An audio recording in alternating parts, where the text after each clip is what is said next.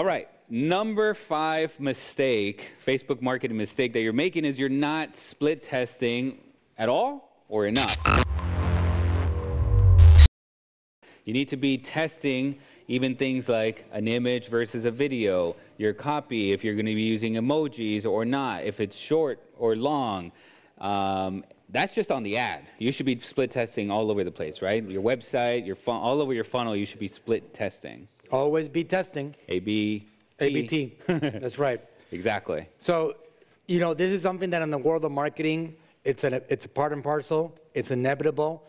There's no such thing as one single campaign that you never have to do anything with. You got to split test audiences. You got to test audience A versus audience B, see which one performs better, and scale the winning one. You got to test image A versus image B, see which one works better.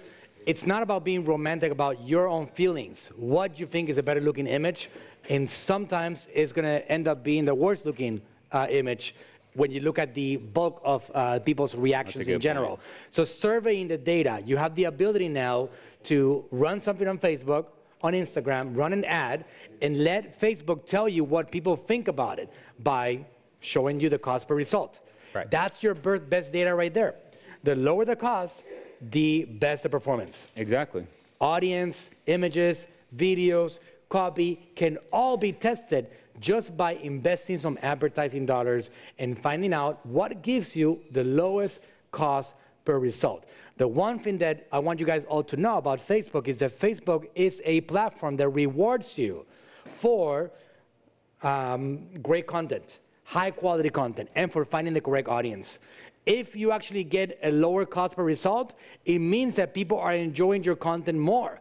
If you have a higher cost, it means that people are either tired of it or you're targeting the wrong audience, and you need to make sure that you make the changes as fast as possible. So Facebook talks to you with the low cost per result or the high cost per result is giving you an indication as to what you need to be doing. Find a new audience, test a new funnel, change your website. What else? You ready for another can of worms?